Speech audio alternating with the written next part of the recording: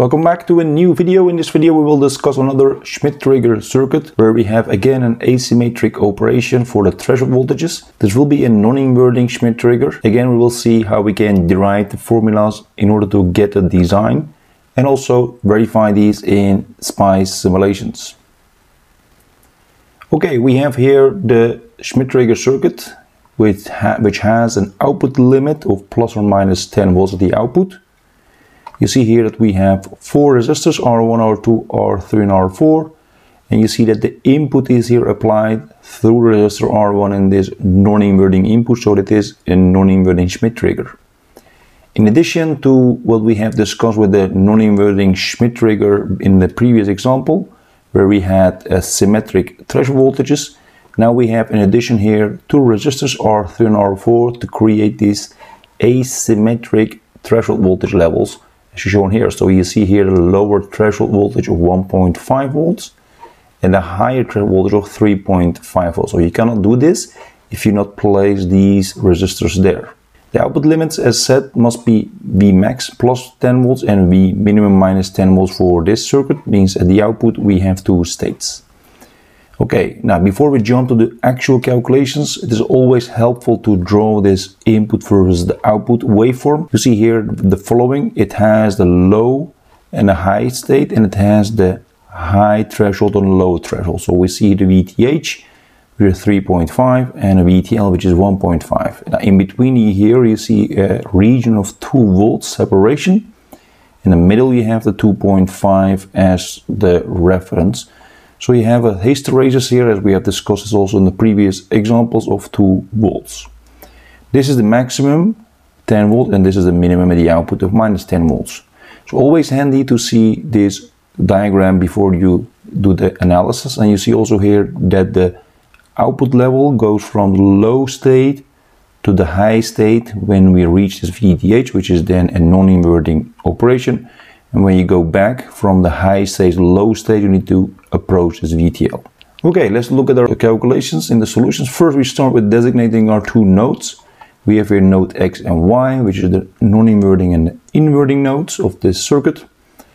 Now, this is a very important statement. At switching, we require that the Vx is equal to Vy, because the op-amp is always comparing the 2 inputs. And if this Vx, the voltage at node X, is larger than Vy, then you have the output, the maximum state, which is then in this case Vmax, which is 10 volts. And if your Vx is smaller than Vy, then you have that the V out is V minimum. This is always necessary to put it down when you consider the Schmitt Trigger circuits. Now we can now set up an equation at node X and then proceed towards our values of resistors. So we can say this the current I1 and I2 are equal to each other, since there's no current flowing this op-amp, considering that to be an ideal. Then we can say I1 is equal to I2, and I1 is equal to here Vi minus this Vx over the resistor R1, that's the left side, and I2 is Vx minus the V out over the resistor R2, that is the right side. We can now do the cross multiplication, so this times R2 is equal to this times R1, that's shown here. And now we can now work out the parentheses and combine the terms, which is related to Vx. So we can now place this on the right side, place this on the left side, and flip the equation actually, which you see here. And now we have an expression for Vx in terms of the resistors, the input voltage and the output voltage. This is a very important formula, an expression we will use to determine the resistors R1 and R2. Again, a statement which is necessary to consider. We have also discussed this, of course, on the diagram, but now we need to put it in more detail. If the circuit is in the low state, for example, you are here at the minus 10 voltage your output, that means V out is V minimum, and we want to switch to the high stable state, which then V out is V maximum, then we require that we need at the input a VTH. That's actually the meaning of this statement, because we have a non-inverting Schmitt Trigger. In a similar case, if you're at the high state where you want to go back, then you need to approach this VTL, which is then Vi must approach then 1.5 volts. So this is then again a statement, and again we have a non-inverting Schmitt Trigger. So in summary, we can say that for the first statement that for V in of VTH and VO of V minimum, because there you start, we have the following expression. So you actually use this expression, substitute for VI your V threshold high, and for VO V minimum, because that is where you start and this is where you trigger in order to go to the high state. Now let's call this equation number 1. Now in a similar form we can now summarize this second statement here. So VI will be then V threshold low and V out will be then V maximum, and you have here your expression. Again, this VI here, VI is here, and VO is here, and VO is here. That's just a replacement depending on the situation for your output voltage. Now let's call this equation number 2. So we have now here two equations. We can now equate the equation number 1 and equation number 2. So equating these two equations, we have the following, because these are Vx and Vx. And we have this long expression. Now we can multiply the left and the right hand side by R1 plus R2, the summation. We have this simple expression. And then we can now collect the values for the parts where we have the R2. So you can actually move this to the left side, so R2 VTL to the left, and R1 V minimum to the right side. And this is now an interesting thing, because now you have the resistor R2 times the difference, so the VTH minus VTL, and then R1 times the Vmax minus V minimum. But we have here two unknowns. Those are the R1 and R2s, but only one equation, because that's the only equation we have now. So we need to select a value for one of the unknowns in order to proceed. Okay, let's bring it here to create some space. Now, if we just set the resistor R1 as to be 1 kilo ohm, then we can rewrite this such that we have R2 expressed in the other parameters. Then you have this expression. So you do actually R2 is equal to this part right side divided by the V threshold high minus V threshold low. Now we have selected our resistor R1. We know that Vmax is 10, and we also know V minimum is minus 10. So it will be then 10 minus minus 10 divided by the threshold high minus the threshold low. You'll see here the result. That will now end up to 20 times this 1000 over 2 will be in this case exactly 10 kilo. So we have now found also the resistor R2. Now this is again the formula we have used in order to get the values for R1 and R2. Now you can also say what the value of that Vx must be if you take the set for going from low state to high state. What happens now? You go now or from high state to low state. In this case it's going from the high state to low state. You see you start at 10 volts and going down at VTL. If you substitute here for the VI 1.5 and VO 10, the result for the Vx must be then 25 over the 11 volts exactly, or approximately 2.27 volts.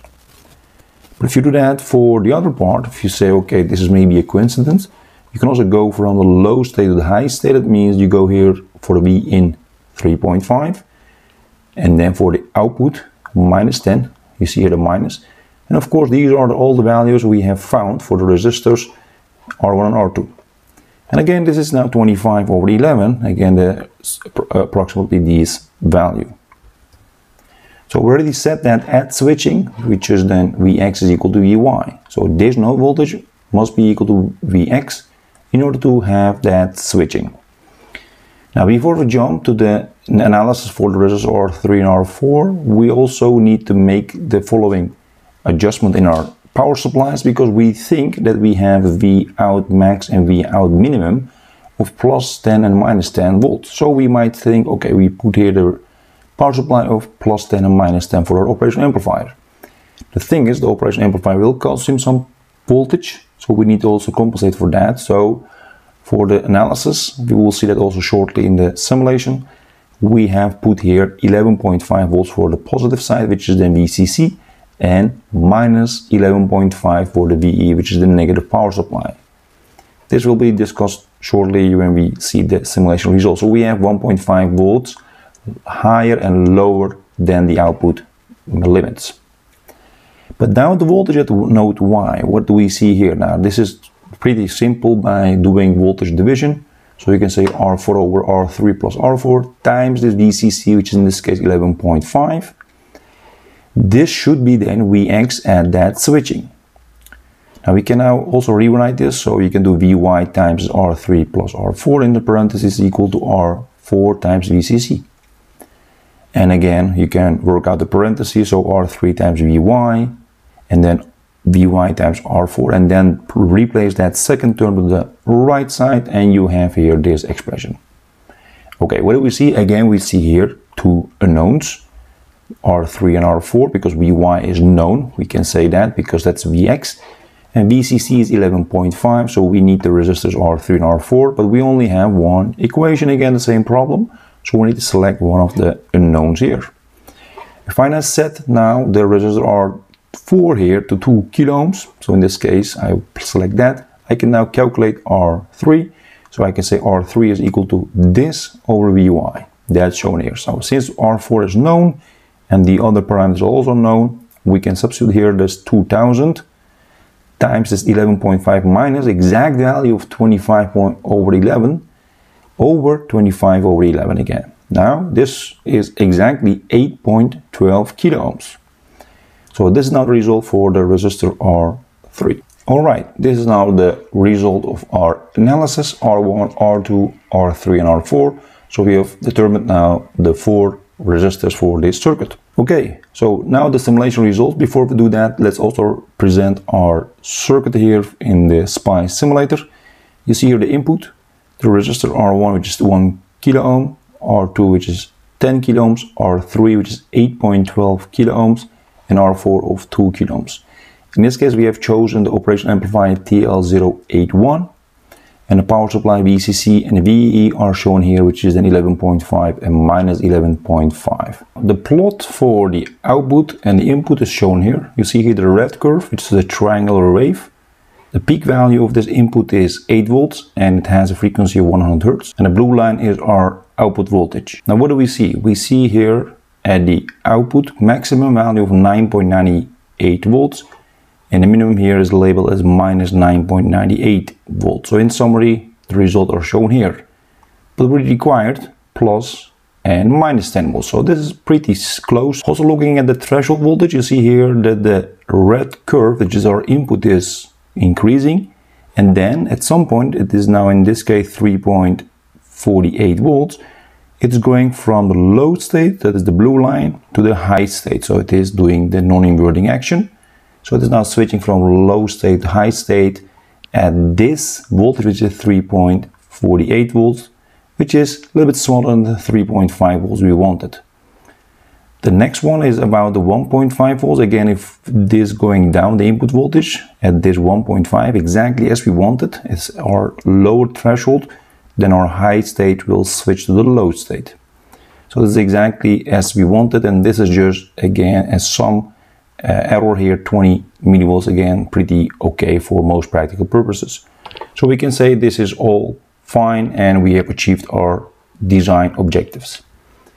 Alright, this was our example considering the Schmitt trigger in the asymmetric threshold levels, which is now in this case also a non-inverting Schmitt trigger. If you have any questions, please let me know. I will try to answer them as soon as possible. Don't forget to like and share these videos so that we can reach more people for these interesting topics.